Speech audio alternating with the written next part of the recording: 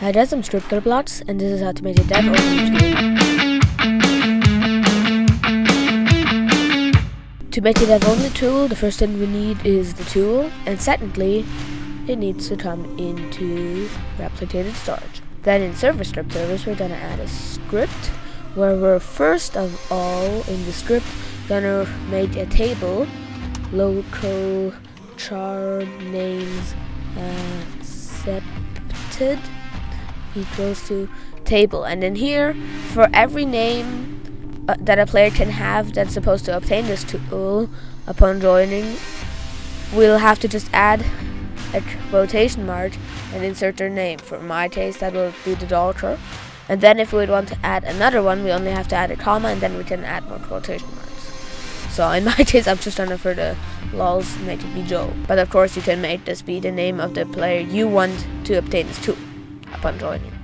Next up, we want the player added event, and then we want the character added event. So plar.character added connected function char, and now we just want to do if table.find char names accepted char.name, then game.replicate storage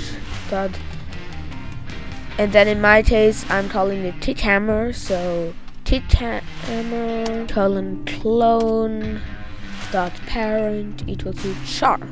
So to sum it up, we have a table of names that if you would be called like this, then you would obtain this tool, and this is kind of broken. Okay, and if a player a player's character respawns, then it checks if the character's name is in the table, and if that's so, it clones the tool out of replicated storage and gives the tool to the player. So let's just test it out. So my in-game name is the ddoelker, so if I join, as we can see, I instantly get the tool. This as well works for if I die and respawn, I re-obtain it. Now as you can see, it doesn't give it to anyone, so now if I change this for instance to Bob, then as you can see, if I rejoin, I don't re-obtain the tool. So that's perfect.